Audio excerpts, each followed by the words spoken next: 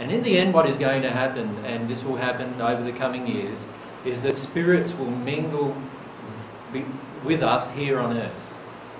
Once we get into an emotional condition where that's able to be done without somebody wanting to cut them up and experiment on them, what will happen is this will happen very, very frequently. And so we will actually have a discussion like this where 5 or 10 celestial spirits will come and have a chat with you.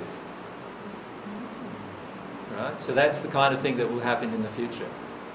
Now that can't happen at the moment because of the general feelings and emotions that most people have towards it occurring, and also the needy emotions that are also occurring here on earth regarding getting help from the spirit world.